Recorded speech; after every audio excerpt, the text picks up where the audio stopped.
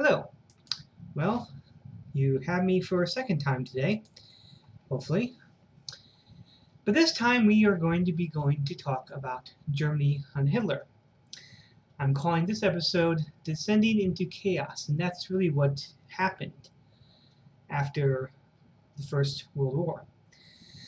Just to remind you, last time we talked about not only Germany, but how other countries in Central Europe were going through anti-Semitic issues, like its neighbor in the south, its own speakers in the form of Georg Ritter von Schonewehr, who blamed the Jews and the Catholic Church for pretty much everything going wrong in Austria, and to a small extent, Karl Lueger, the mayor of Vienna, was also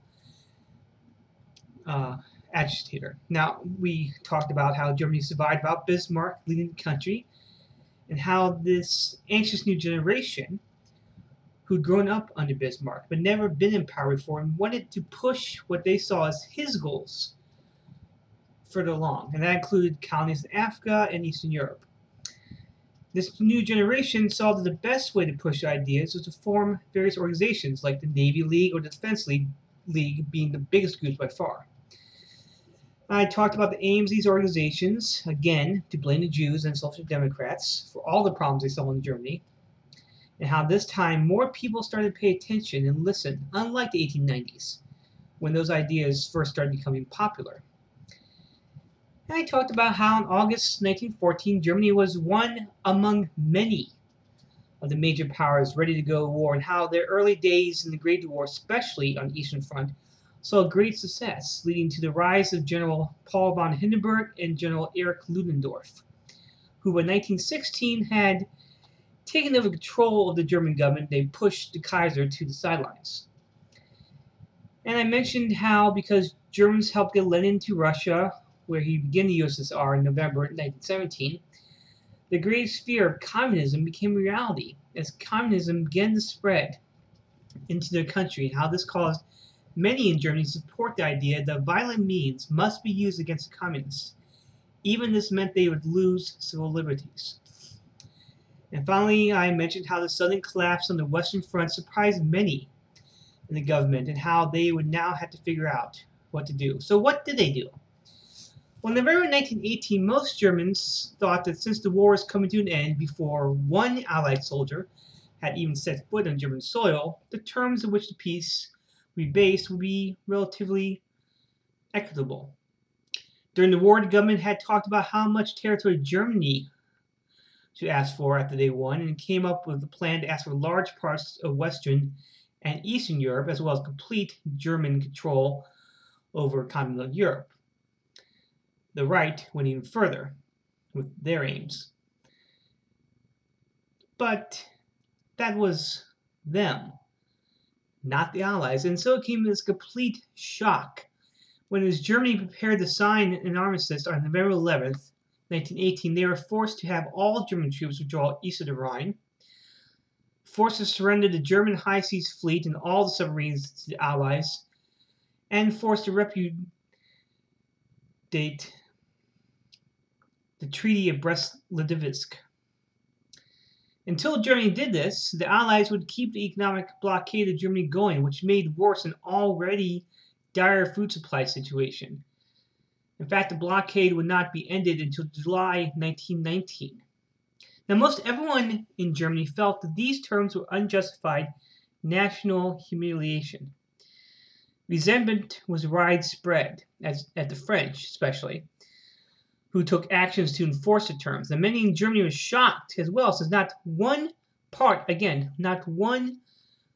inch of German soil had been invaded, so why should they be treated this way?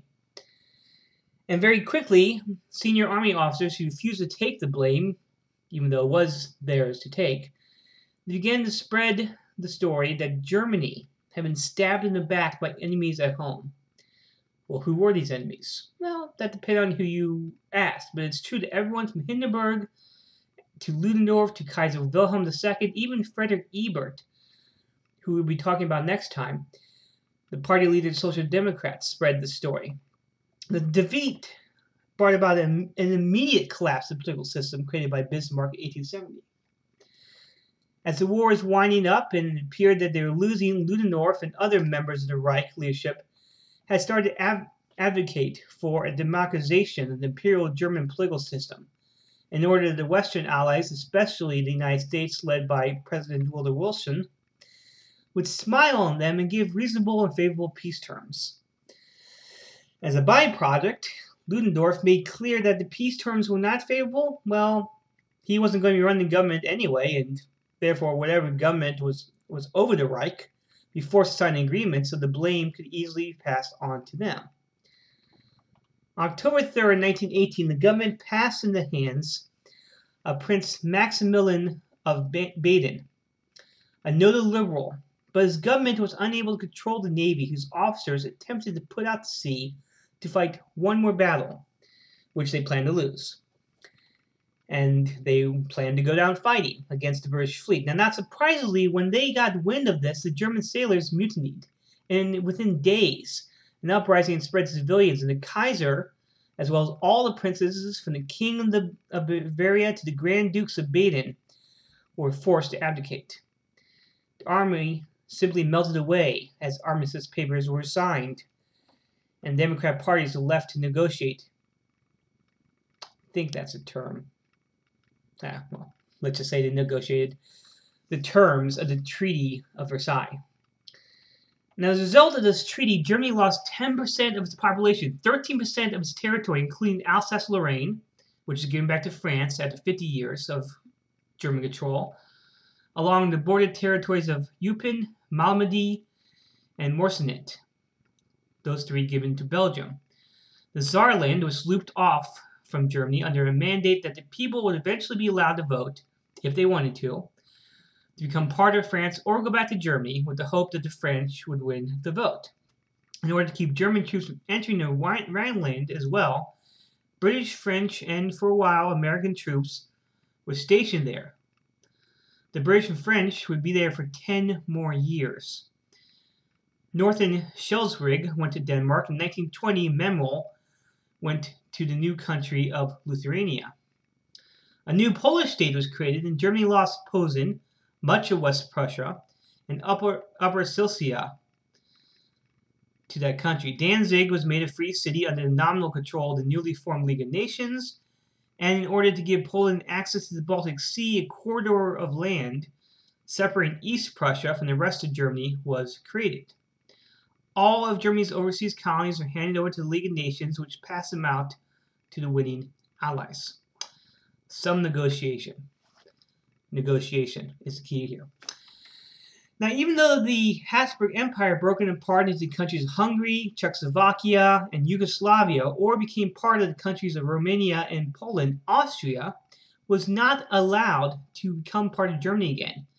It had to become its own country, even though politically and economically it wasn't viable. Austria was now cut off not only from Germany, but from Hungary, which it had depended on economically for years. Its capital, Vienna, whose population is swollen by redundant Habsburg bureaucrats and military administrators, made up a third of its living area. What people on the right fringe have been saying for years suddenly made sense to them. And President Wilson, in his 14-point speech, stated every nation would be allowed to determine its own future free from interference by others. So, if this applied to Poland, if this applied to Czechoslovakia, if this applied to Yugoslavia, it surely applied to Austria as well, but not to the victorious Allies. After all, the Allies said to themselves, what had they been fighting for if in the end Germany ended up bigger, by 6 million people in a larger part of Europe, including one of Europe's greatest cities? Everyone in Austria wanted to be united with Germany, but despite the principle of national self-determination demanding union, the Allies said no. One voice, no. And that condemned Austria for 20 years to be conflict-ridden, crisis-racked existence. Now, one of the biggest gripes the Germans had was Article 231, where they were told they were the ones who started the war. They were blamed, even though every other country was ready and willing to go to war in August 1914. Another article stated that the Kaiser needed to be handed over to the Allies to be tried for war crimes, along with Hindenburg and Ludendorff and really anyone else they could find and arrest. Now, the Kaiser has fled the country. Ludendorff had fled the country. Hindenburg was back on his farm, his Junker estate in Prussia. He wasn't coming back out of it. And while there were some minor trials in Leipzig before a German court, they all failed because most of the German judges did not accept that these charges should have even existed in the first place. 900 war criminals were charged and set out for trial. Only 7 were found guilty. 10 were found innocent. The rest were released quietly, never went to trial. Now, the real purpose of Article 231, however, was so that the Allies could legitimize the punitive financial reparations on Germany in order to compensate the French and Belgians for the damage of 4 years of war.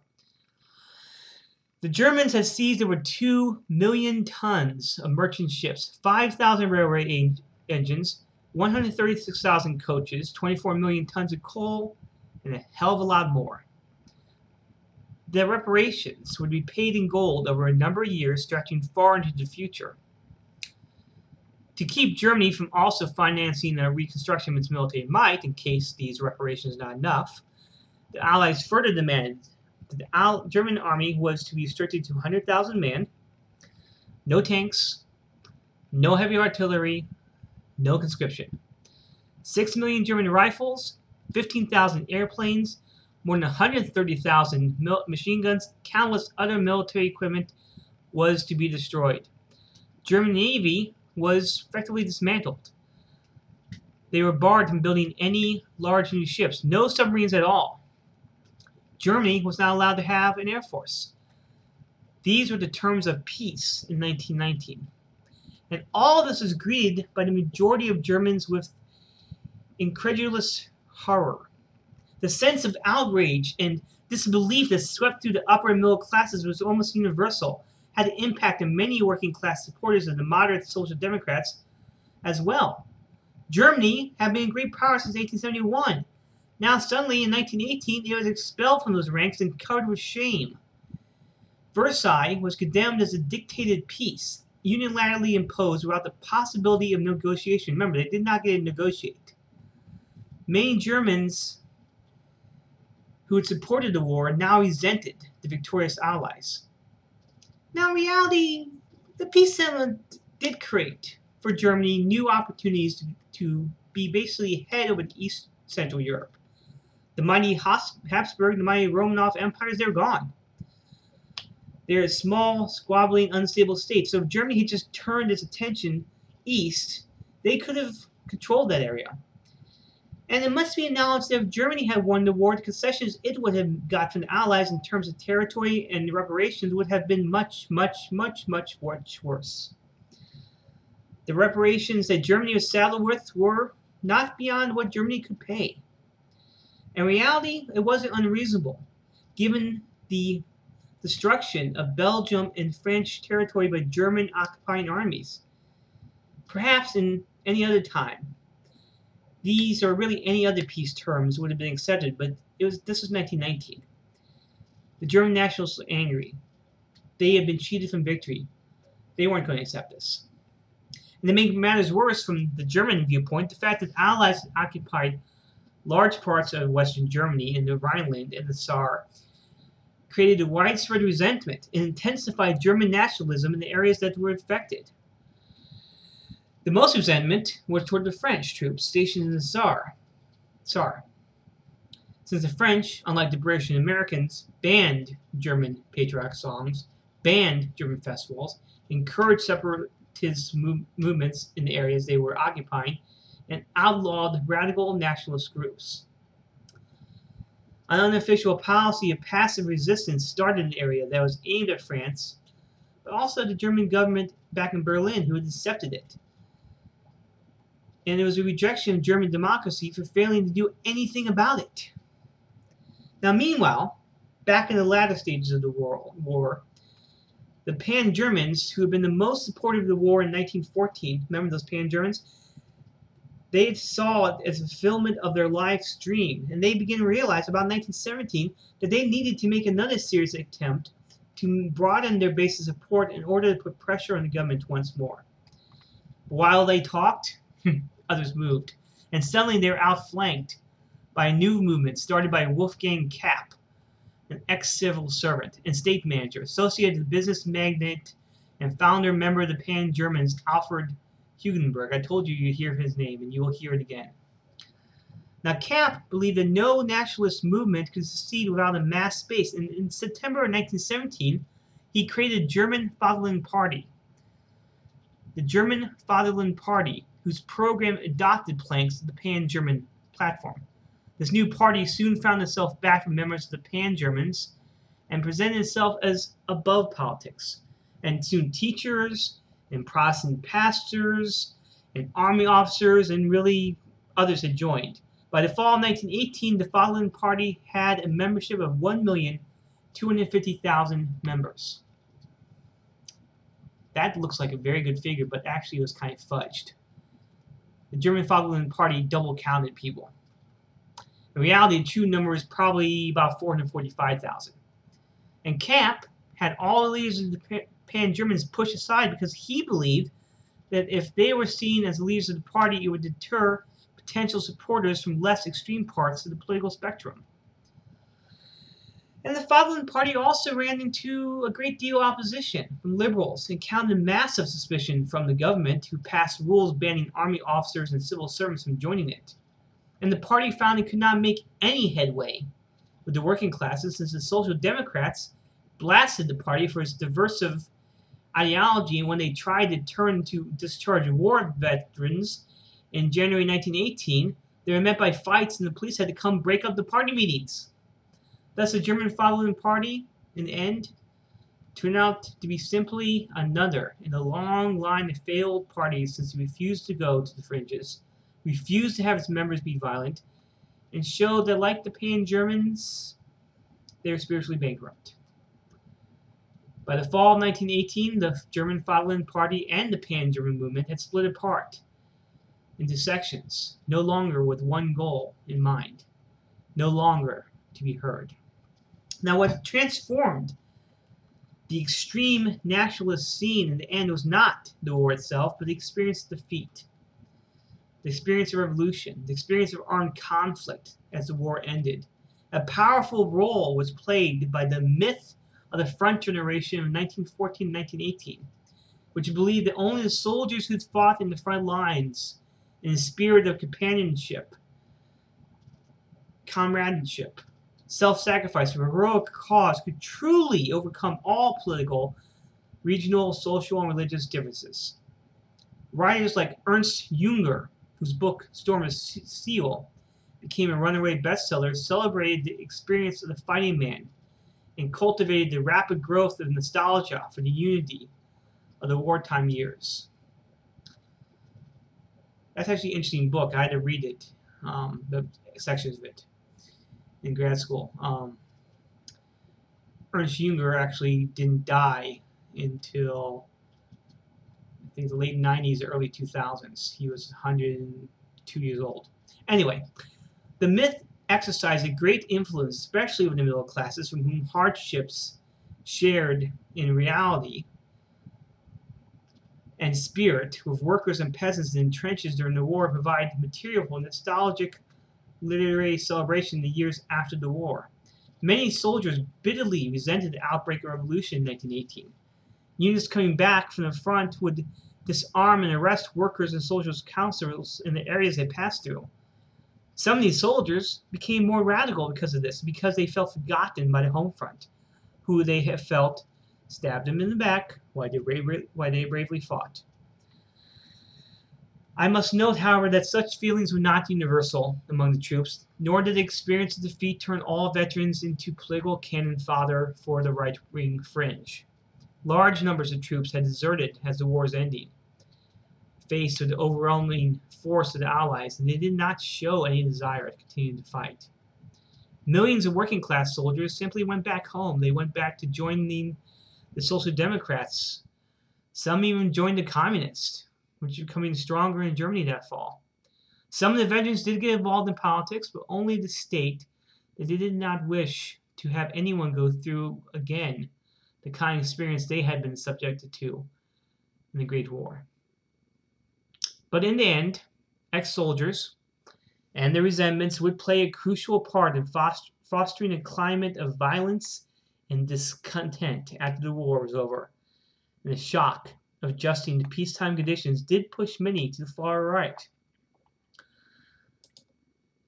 Those who were already politically socialized into conservative and nationalist traditions found that their views made them even more radical.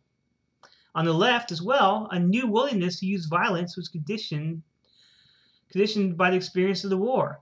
As distance grew from the war, a myth of the front generation generated a widespread feeling that the veterans who had sacrificed so much for the nation during the war deserved far better treatment than they got. And war veterans felt this way as well.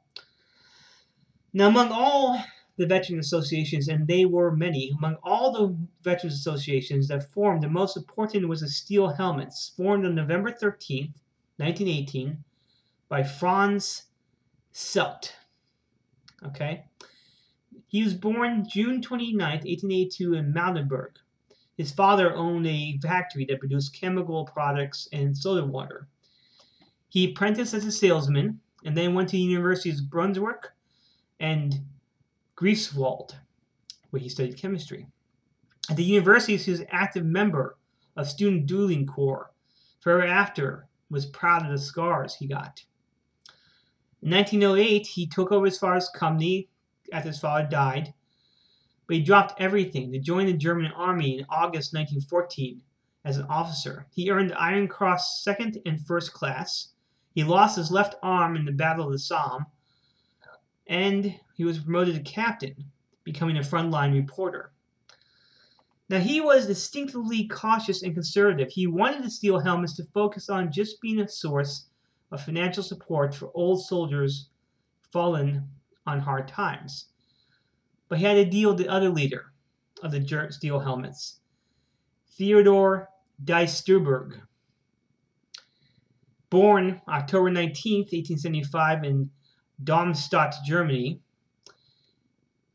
Dijsselbloem was the son of an army surgeon. He joined the Prussian army as a cadet in 1893. He saw action in China during the Boxer Rebellion in 1900. By 1902, he had risen to become an officer. He held various army posts until the Great War began in August 1914. He served in the Western Front, rose to the rank of lieutenant colonel, and then was transferred to Berlin, where he served in the Prussian War Ministry, as well as serving in Hungary and Turkey. Now, Dijsselbloem was inflexible. He was unbending in his political views, and like Sadat, he was unable to live in a world that did not have the Kaiser in it. But both men did believe that the Steel Helmets should be above politics. Both men sought to form an organization that would see to it that all in Germany put aside their political differences and embrace the spirit of 1914.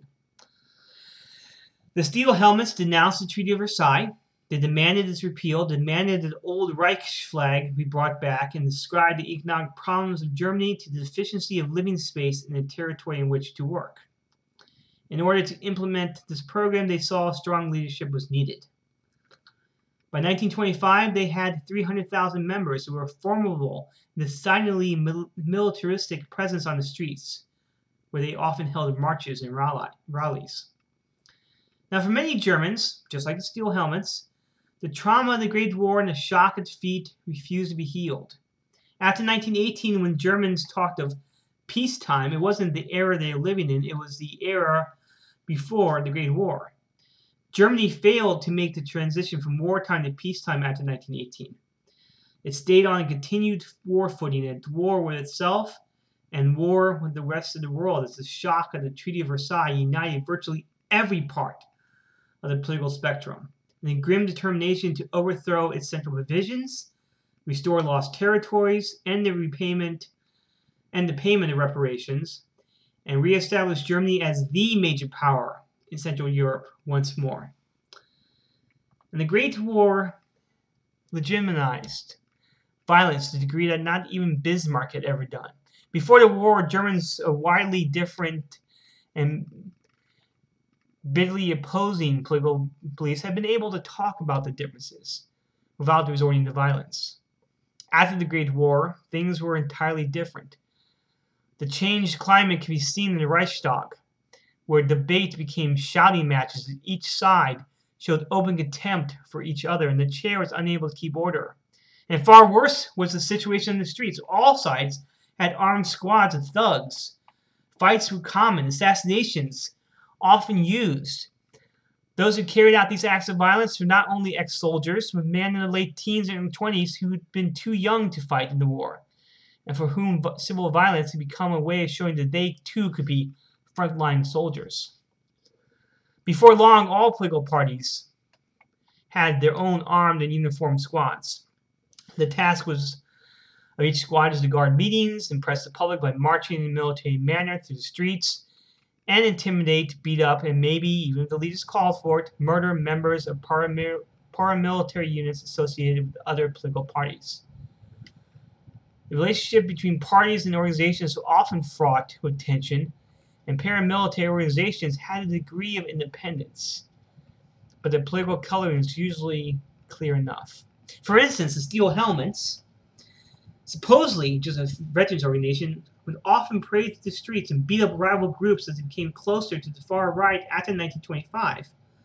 And that year they banned Jews from membership, even though Jewish veterans needed their support like all veterans. The Nationalists had the Fighting League. The Social Democrats had the Reich banner, black, red, gold. The Communists had the Red Front Fighters League.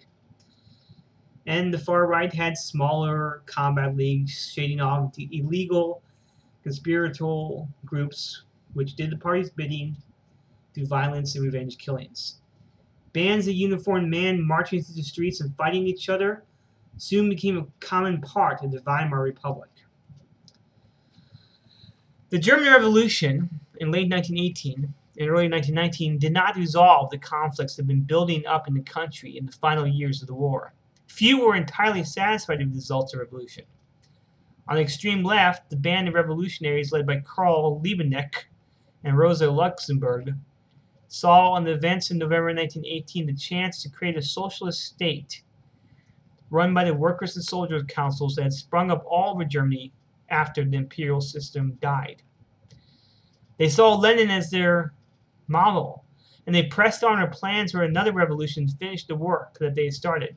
Now, the Social Democrats feared that the revolutionaries might start the kind of Red Terror at that time taking place in Russia, which would kill them off. And so, afraid for their lives and conscious of the need to prevent Germany from falling into anarchy, they agreed to recruit heavily armed paramilitary bands made up of war veterans and younger men known as the Freikorps to put down any and all revolutionary uprisings.